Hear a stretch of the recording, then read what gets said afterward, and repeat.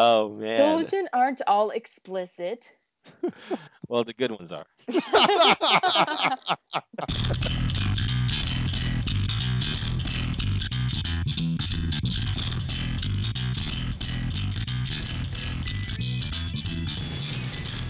Welcome to the Macross Delta Recap Show, Episode 7. This is EXO along with the magical girl who's in kitty cat disguise, Celia Rose. Hello. Say hi. And we have the Macross Mecha expert, Chad. Meow. It's the best I could come up with.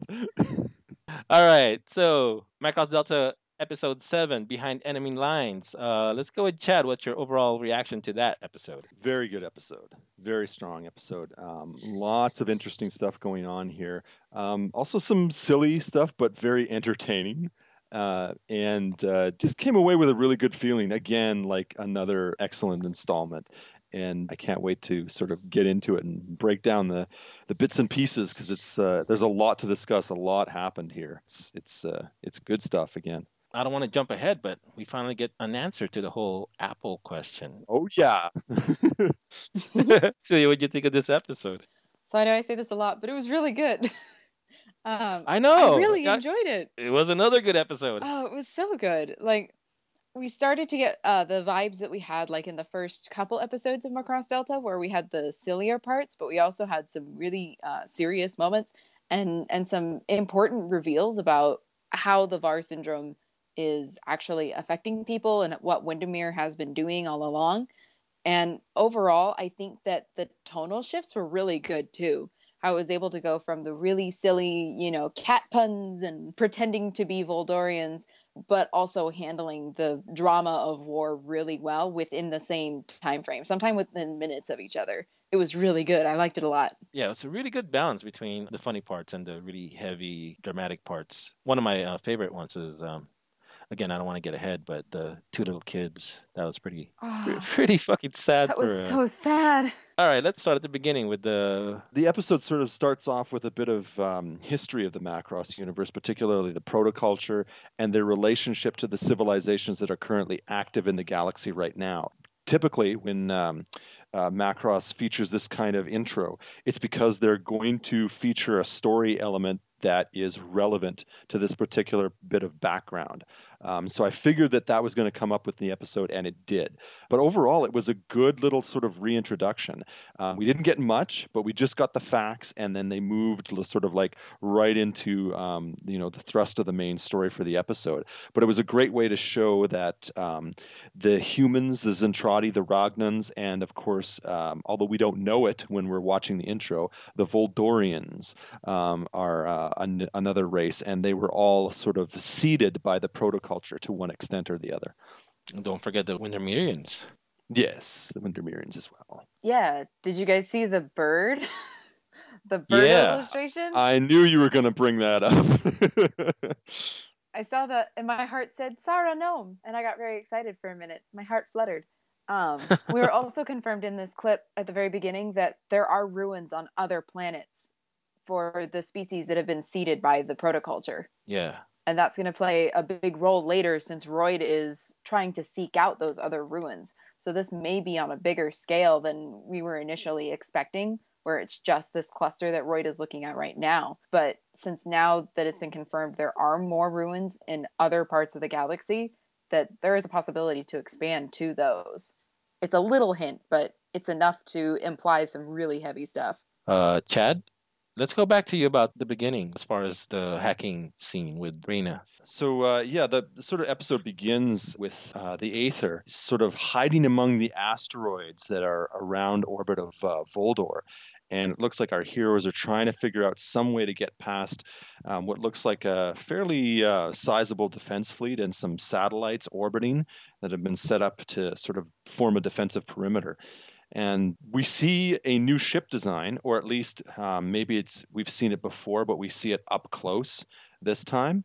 And it's definitely something that we have not seen before, as far as I can remember. It looks something similar to the stealth cruiser from Macross Frontier, but we also see a stealth cruiser in the same frame as this ship, and it's clearly very different. And I haven't seen this design before this up close, I don't think. So it's definitely noticeable for me, and they have like a big Windermere sort of emblem on the front of it and whatnot. Um, this is the only good look we get of it, but it's an interesting design nonetheless. And they quickly sort of determined that they have to figure out a way to hack through, because they can't obviously fight their way through that many sort of enemies. And so they have this rather entertaining and really kind of silly hacking sequence, which doesn't even really come across as hacking. It's more like almost magic in a way, and like fun and entertainment, I think, more than anything else, because it's pure visual nonsense, really. Cool. Celia, this is pretty much a magical girl sequence, like Chad said. This hacking sequence was like A plus. It was really cool. The graphics were great. Reina finally got her chance to shine. She really hasn't had her moment yet. So far, everything's been focusing on Mikumo and Freya, and Makina a little bit, just because she's the mechanic, the main mechanic on the for Chaos and for the Delta Squadron. In this one, we are also introduced to a new song called Silent Hacker. And based on the vocals that I heard in the episode, it might be a solo track for Reina's voice actress.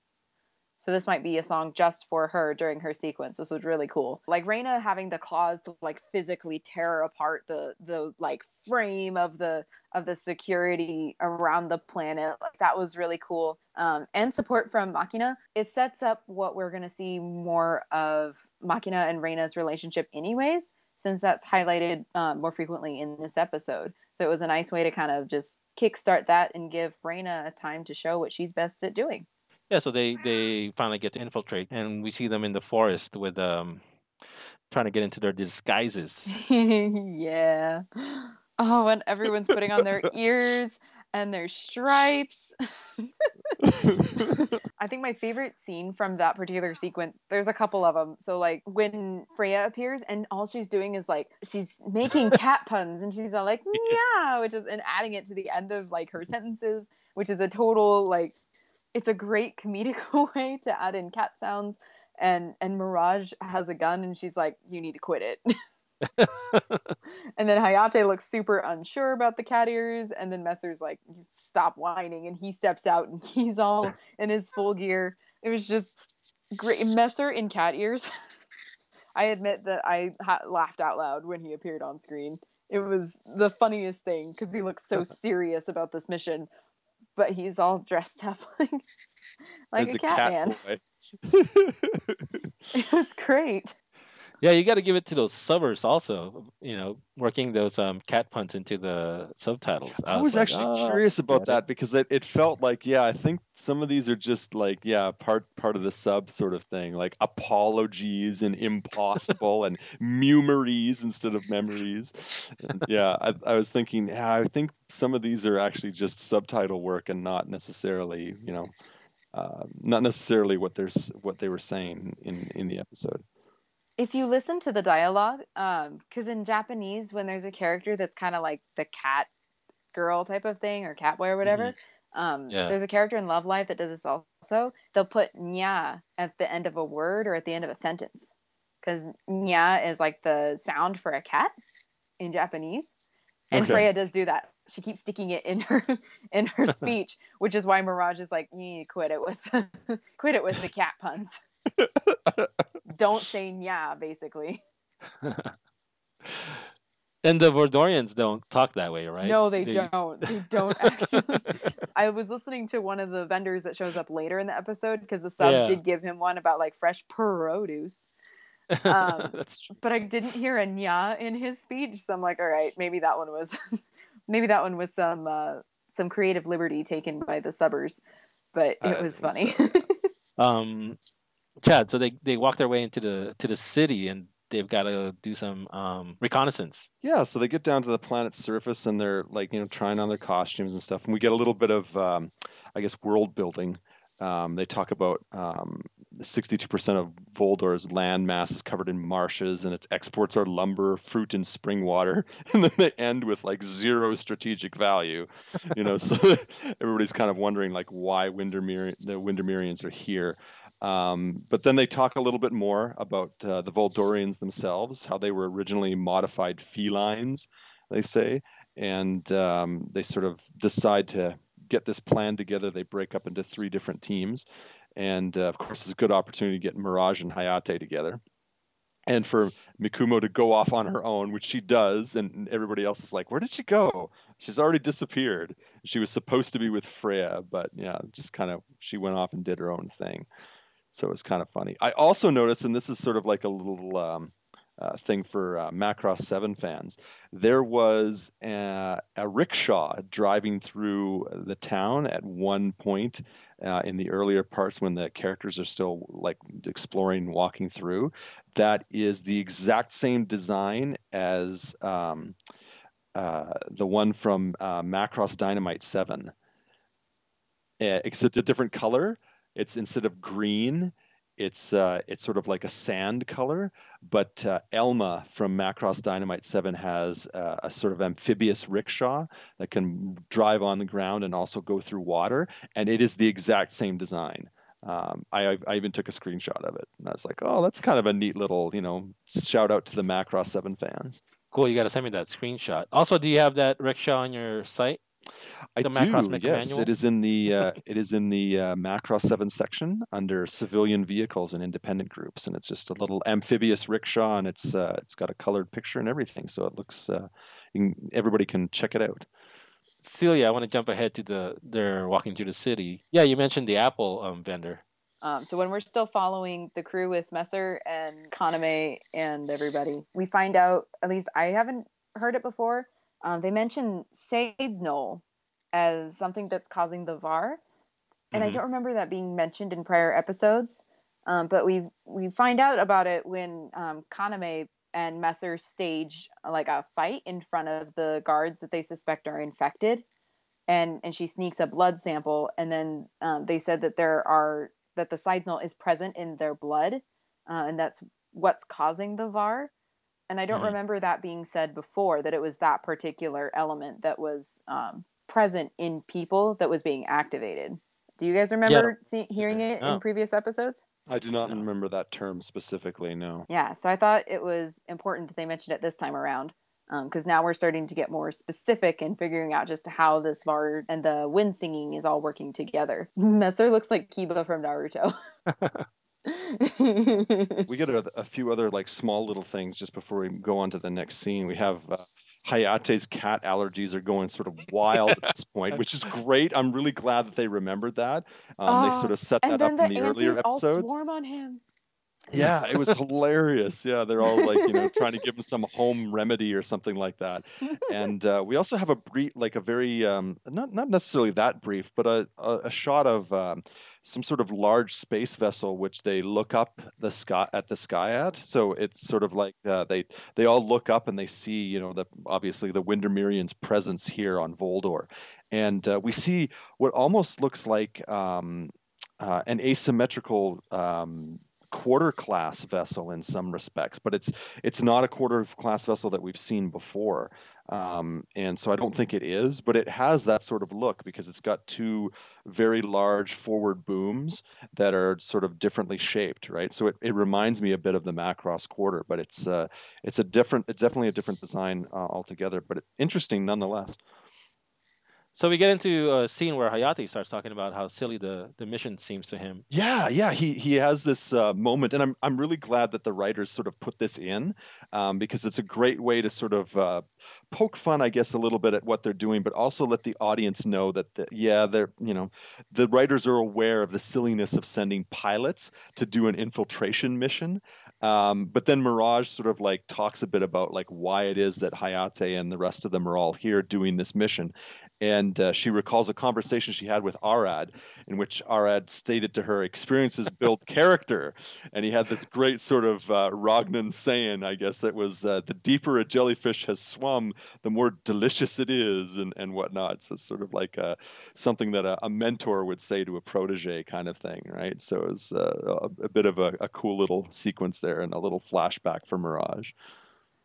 Oh, Captain Yeah, Mulder's and his jellyfish. and Reina too. She loves a jellyfish. Yeah, and then Freya runs off because she smells the apples. Celia. Yeah, she almost blows cover. This is the first time she almost blows cover on this mission, is when she smells the Windermere apples and she exclaims something about her rune feeling excited, and then she runs off and just totally abandons her unit so that she can go find these apples. And we actually get a name to the apples. Also, they're the Windermere Exdel apples, and that's the kind that we've been seeing so far, the ones with all the brown scarring on them. And they're also Freya's favorite apple from Mhm. Windermere. I get a Yeah. kick out of how Freya's rune like totally gives away her disguise. It's like Yeah. clear to anybody that that everybody that she's a Windermerian because of her rune. It's just like right on her forehead, just doing its own thing, and it's like, yeah, that kind of like blows your cover. But nobody ever says anything about it. It's hilarious. But not only that, these are practically universally famous singing group, the Walkure, walking around with cat ears, and nobody recognizes them, right? Because this is like awesome superhero disguise that they're in, cat ears and face paint. you know, Well, I think we're Well, meant to believe that the disguises are a little bit more involved than they actually appear yeah, in the animation. I mean, they would have to be, right? But of course. I don't think Hayate's cap with the cat ears would work. But as far as their the Voldorian guards have cat ears on their helmets also. yeah, that was a I nice thought that touch. was really cool. Yeah, I did think that the same. I thought that was a really nice touch, and how they have like ventilation and also like the Yeah, ability to have like some hearing out of them. I thought that was yeah. very clever. Hayate also starts to make a connection between the Windermere, I should say, and the apples. And Mirage sort of almost dismisses it, wondering like it's not really a thing. But it seems like Hayate sort of making the connection, at least at the start. And it turns out that later in the episode, we actually get more confirmation of that. Um, Personally, I just wanted to say it was is cool because I've had some theory about these apples from the beginning, almost from the beginning of the series, because they kept on coming up over and over again in one episode after another. And even if they didn't specifically mention the apples, it was sort of like it was a it was they appeared at least visually so that you never totally forgot about them. So I was assuming there was going to be some connection between those damned apples and what happens in the rest of the episode. And I'm glad that this it looks like with episode 7 we finally have some confirmation of that theory. Woohoo, you got one. Yeah, finally got one right. So Freya runs off again to because she hears or she sees the color of some song. Yeah, oh, that scene like that hurt me. that That scene was pretty sad. that scene was very sad. So Freya hears a song and she recognizes it as a specific color, but she doesn't tell us what it is. And when she tracks it down, running away from the unit again, and they follow her, you see two young children outside of what appears to be a Batroid unit for Voldor that's just standing there, and the girl is singing one of Walkyre's songs to it, and they're crying to get his attention. And the two children that are there, it's their father that's sitting inside the unit, and he is possessed with the Bar syndrome, and he's not responding to their music. It's That really sucks. sad. Yeah, it was pretty sad. Well, Yeah, it and was the described girl, as Captain Alberto Larrazabal, an ace pilot of the yeah. Voldor Nuns fleet for Voldor. Oh, what was really sad was when the girl, like, she gives up and she's all like, Valkyrie music doesn't work. It doesn't Yeah. fix the VAR because she tried it and it didn't work. Like, clearly not understanding the power of the fold waves and that effect, but Hmm. really, like, losing heart in the fact that what has worked in the past to cure the VAR isn't working on their dad. And then Freya overhears them and it says, "That's not true," and once again almost blows cover if it weren't for Mikumo snatching her out of the trees and holding her back. Chad, what do you what did you think of Mikimo's disguise? Just as ludicrous as the rest, I suppose, but very very cute. And that's I think that's kind of the point. It was actually kind of funny how they managed to get everybody into cat costumes, just through the nature of the Voldorians and what they are. And I thought it was like, wow, it's a pretty funny way to introduce get some cat folk in here for some fun.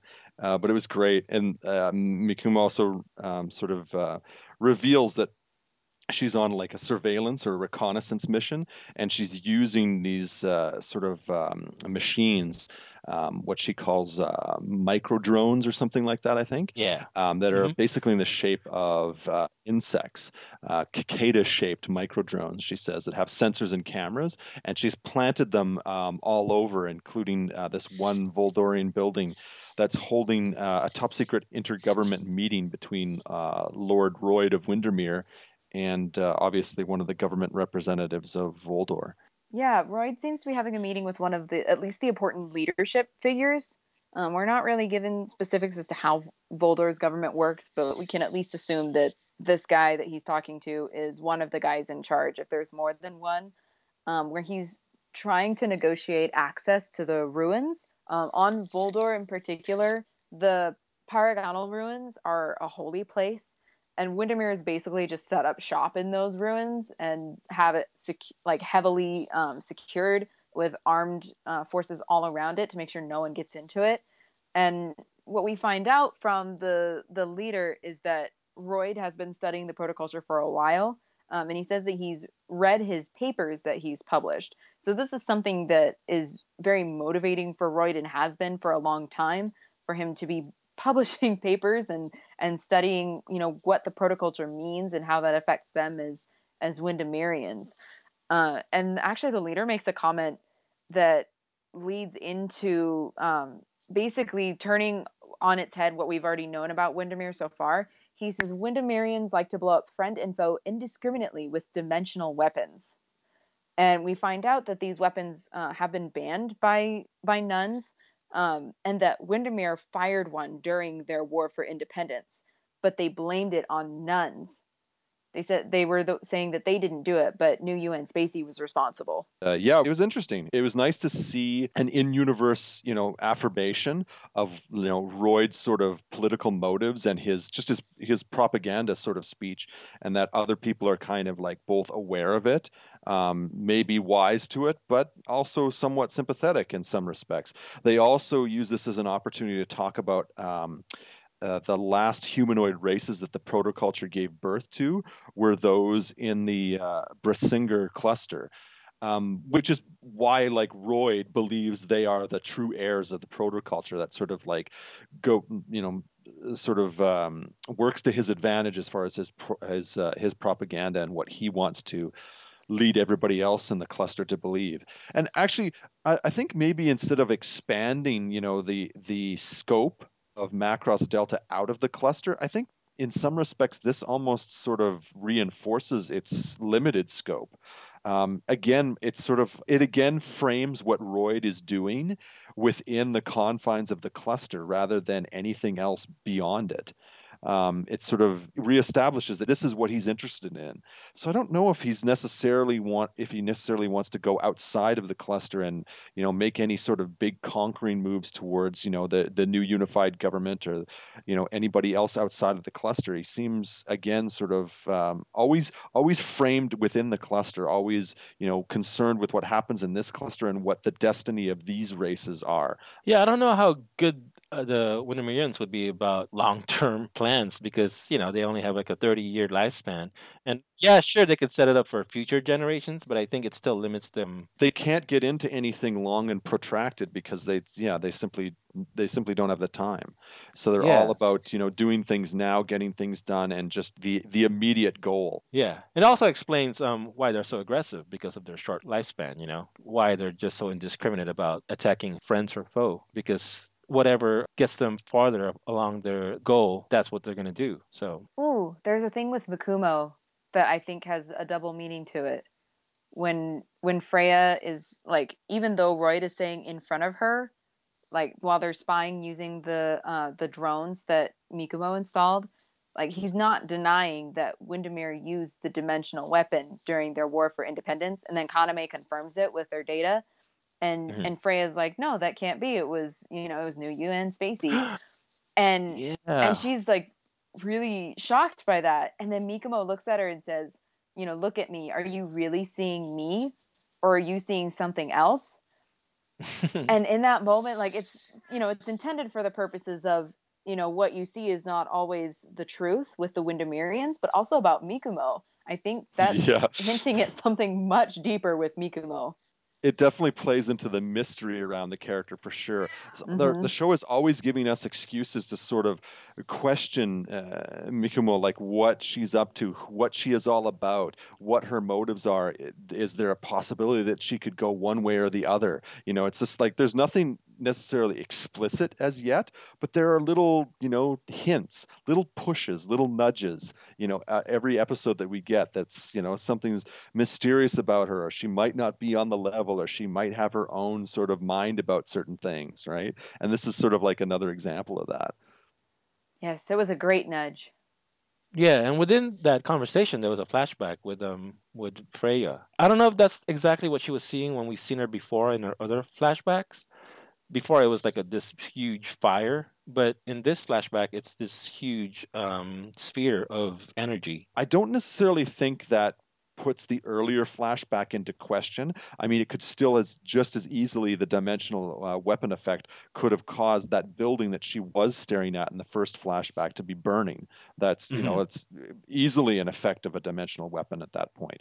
So it could still be in line with Freya's sort of memories.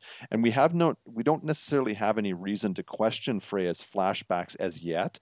Um, she's personally seen things in a new light based on information that's coming to her, and she's certainly looking at what the Windermerians taught her as something that wasn't exactly true, but that doesn't invalidate anything that she's experienced as yet. It's just shedding new light on the same events. She's seen things from a more wizened perspective, but other than that, I think her flashbacks are pretty much on the level. Well, that's the thing. This is just memories, but another difference between like the first flashback that we saw is that she's holding her music device. In this one, she's holding an apple. So that's a kind of like a different type of memory, or it could mean that this is a different event that she's looking at, or she's remembering two events within the same context. Or it could It's even be an possible. animation error. It could be that. Yeah. They might have drawn in something for cool effect, but forgotten the items that link them together. Who knows? When you're working Well, on a limited time frame, anything's possible.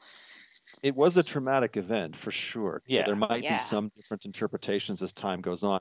Mirage does mention that it was the Windermerians themselves who used the war during the dimensional weapon during their War of Independence 7 years ago, and they were told, at least from Freya's point of view, they were actually told that it was the Earthlings that were responsible.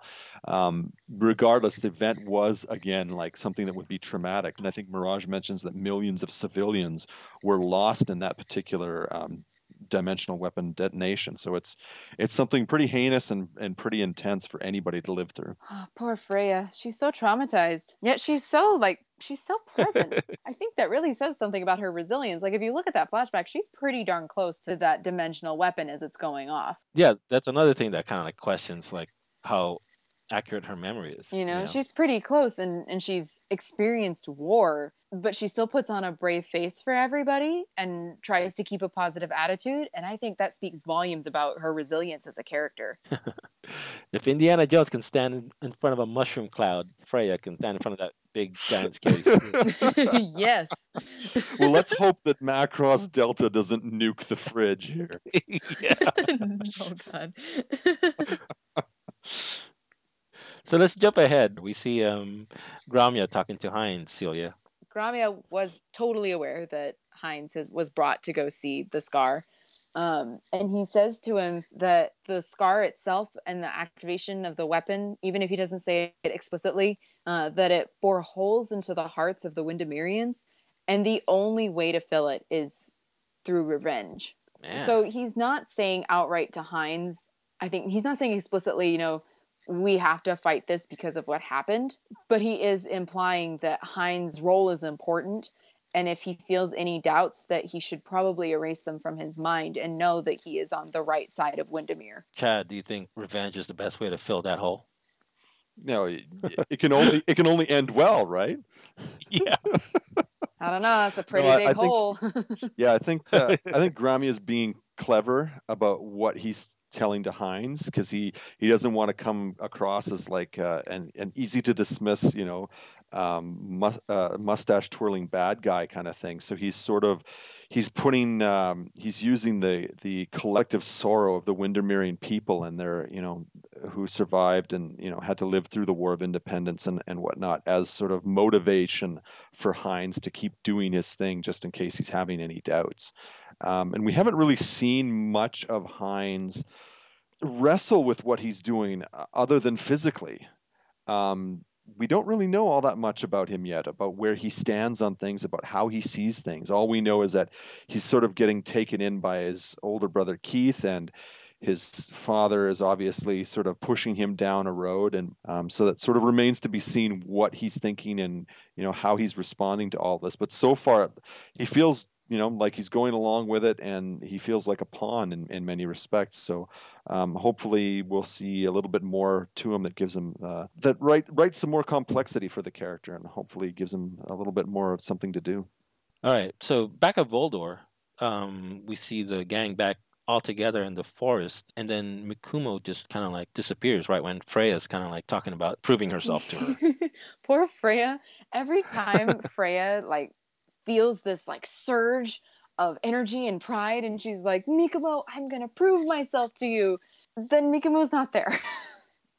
And she doesn't realize it until she's almost done with her motivational speech for herself. Yeah, Mikomo wanders away from the group because she senses a wind. Like she Hmm. says, "What is this wind?" And then she just vanishes and leaves the group once again. And no one thinks anything of it. I think Reina even says she's the queen lone wolf. Yeah, I guess this is not new for Mikomo to just vanish. Um, they're used to it. and then that's when, after she vanishes, then we are given another awesome sequence with Machina and Reina while they You- break into the secure zone around the ruins. Yeah, they're like hacking security drones around the complex and just sort of doing some, reconnoiter of the protoculture ruins before they dive right into a sequence where there's, they're going right through the fence, right up to the front door, sort of thing. It's all like hilarious. It's so like, it's sort of over the top spyish kind of thing. Like you'd see in almost like I guess a parody of a spy film sort of thing. But it's all fun. It's definitely lots of interesting visuals and lots of fun moments for both Reina and Mac. And actually, speaking of which, we get like a lot of backstory on the two of them here while they're doing all their hacking and infiltrating and everything else. They're sort of like working in perfect sync. And Hayate comments on this, to which Kaname jumps in and sort of has a lot to say about the two of them. And we get a little bit of backstory that tells that Machina and Reina were actually at each other's throats originally, and didn't like each other from the moment they first met, and they actually had to cancel certain shows, and they were described by Kaname as oil and water, and just did not mix. So it took a long time apparently for the two of them to come around. But now it's just like looking at them at this point, they're inseparable, and it feels like Kaname is very proud of them both. How far they've come and what they've done. Oh, that was actually very shocking to find out they hated each other at first. Because they're like perfect space girlfriends. And yeah. then to find out that they actually used to fight. What they were showing when they were talking about canceling shows was Machina and Reina actually looking like they were about ready to punch each other on stage. It was bad. And it was just, it was great backstory. I love them so much. And they got their time to shine. I love that they're basically partners in crime as well, and that they do everything with their own flair. It was a great sequence. I loved it a lot. Yeah, I wonder what happened to that. They finally like kind of hooked up, or something. It's easy. Wonder. True love's kiss, Alex. No, man. We True need a love's deleted kiss scene or conquers all. some sort of doujin. Well, it looks like there's a Mikumo dojin, and I think I saw one for Freya also Oh already. yeah, somebody posted it on Facebook already, and I was like, wow, that was fast. Like, Wake me when it's that's Team fast. Macarena. Yes, I want Macarena. I want Macarena dojin. Please and thank you. But they keep cutting out these like bunny holes everywhere when they're trying to break It's in. so cute because Makina has a bunny motif. Like the little She does. bow on her head is like bunny ears, and then Uh-huh. her goggle readouts are all in bunny shapes. I love it. She's darling. Okay, so yeah, they finally break in and they end up in a massive cavern, Chad. Yeah, it's like this sort of underneath the protoculture ruins. There's a very large cavern with these massive silos inside, and I guess that the team sort of quickly discovers that they're filled with water, and they also find some apples along the way. And Messer reappears and sort of rejoins the team, and they're sort of like making, sort of investigating what's going on here and why everybody is, why these supplies are here. And I think it's Kanema that makes the observation that the amount of water is immense. And even if this is meant to be drinking water and supplies for an army, it's way, way too much than an army needs. And so they're wondering what it could all like possibly be for. And then I think it's Reina at one point mentions that 61.4% of all VAR syndrome cases have been in the military, apparently. And I think the pieces start to come together for a lot of them there at that point. And we have quickly have some revelations afterwards as well. Oh yeah, that's when they find all the water bottles. Hmm. Windermere has been bottling water from Voldor and selling it basically to the military, and they're distributing it throughout their forces. And this water, when they looked closer at it, had a pill inside of it that I assume would probably dissolve by the time the shipment arrived at whatever base camp it was going to. And that just like screamed layers of shady to me. Sticking drugs in people's drinks, never a good idea. But we find out that this pill that's inside the water is key to activating some of the components that are in Voldorian water in order to activate the VAR syndrome and make people more susceptible to the Song of the Wind. Yeah, it seems like the components are sort of non sort of important on their own, but once combined, they actually create something that can activate the VAR syndrome. And then, Heinz does his thing, and voila, you've got either sort of disruption or sort of pacification. Freya even finds a big box of apples too. Yeah, she does. Those Yeah. Excel apples, and Hayate puts two and two together that if you mix the apple and the water, that it creates high levels of Seiznol, which is key to activating the VAR syndrome in individuals. They I have actually to really have that like this present in their part. systems.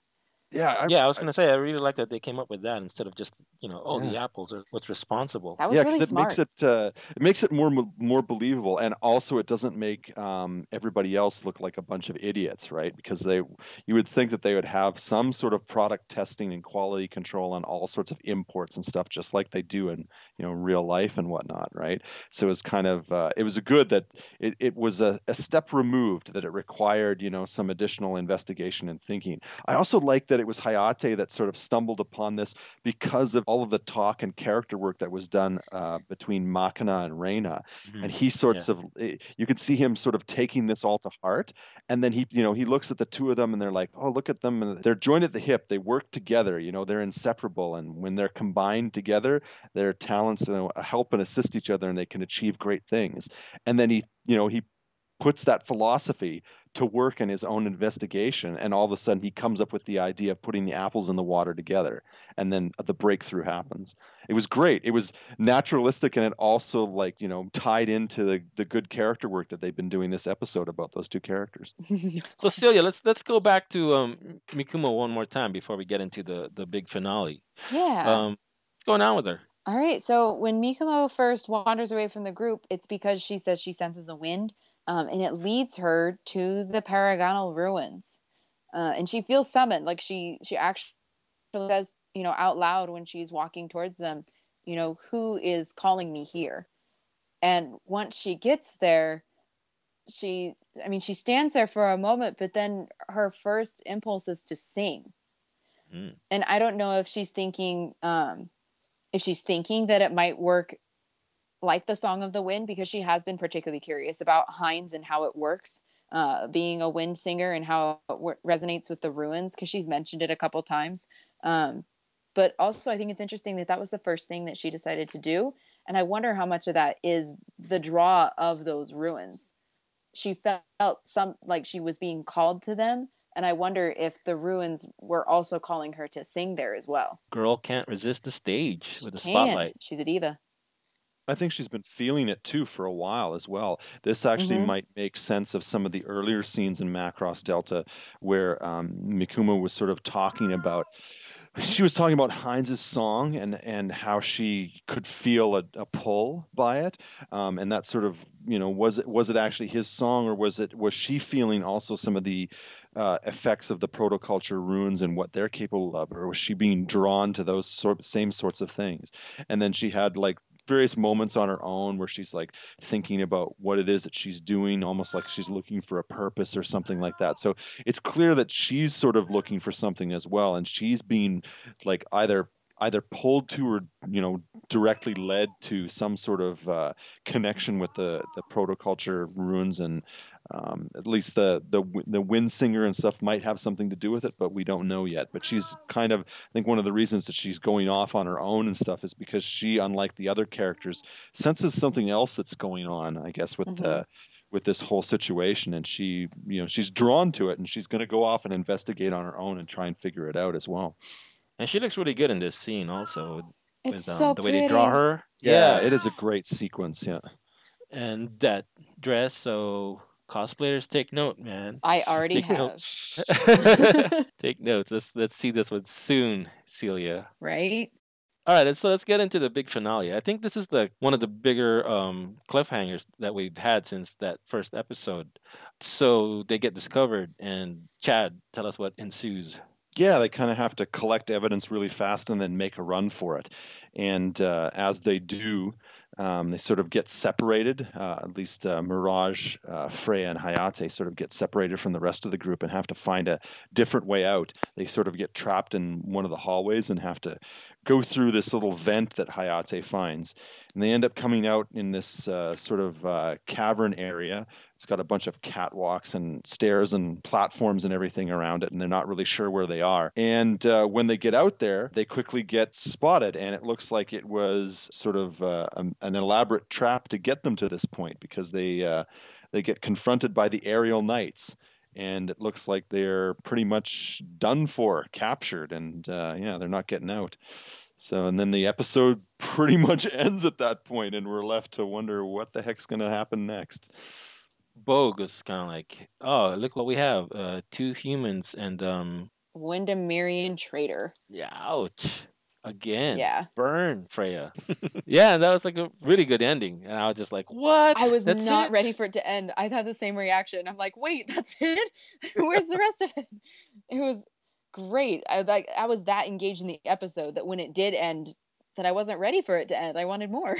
Pretty good overall. Another great episode from Macross Delta. Move on to messages. All right. We got our first one from Felipe Cintron. Most of the stuff that he talked about was already answered in this episode about the apples and Yeah, he says he talks a little bit about the food shipments are part of the VAR syndrome, and that's specifically the apples, and and whatnot. And like I said, I've had that theory going on this show since almost, I think, episode one. I've been talking about how the apples are going to come into play in some manner or other, and I suspected that it was something where like people who ate the apples were getting VAR syndrome in some way or another, and it kind of seemed to make sense. So I think he's on the same wavelength as I am with that question. He has another one where it's like a tie-in to Macross 2, where the enemy used singing to motivate and control the troops.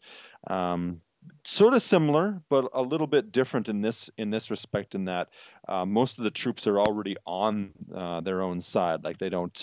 The Windermereans are pretty much united. I think we haven't really, if there are any fractions and stuff like that in the in sorry fractures in sort of the alliance of the Windermereans, we certainly haven't seen it yet. They all seem to be on the same side, with only one exception right now, which is Freya. And the singing is pretty much used, not necessarily against their enemies, but used against anyone who can sort of forward their interest by manipulation. So I think it's just similar but a little bit different. His third point goes on to some nods back to Macross Zero with the Windermerians. So they may somehow be descendants of Ronka's sister. Yeah, he means I mouse, think he right? means Mao's sister, yeah. And then we have the last point, which when he says when the main singer, forgotten name, sings naked, which I assume he's talking about Sarah. She seemed to be doing the same thing that Ronka's sister again, I think it's most in Zero, was doing when singing in the ruins to heal. Oh, so I think she's maybe talking about Mikumo doing the same thing as Mao's sister. I think that's what Yeah. he meant to say. To heal the land, maybe she's still working on reinforcing against the Vars when she's doing that, or if she's evil and we don't know it yet. She's spreading the seeds. So it's an interesting theory. I'm not really sure if I don't necessarily subscribe to the Mikumo being evil yet. I don't think I'm ever going to. If she comes across, if she does sort of go down that path, I think I'll be kind of surprised by it. I think they are intentionally depicting Mikumo as having like these weird sort of mysterious ways and being off on her own and all the rest of that stuff because there is some plot element that's going to involve her.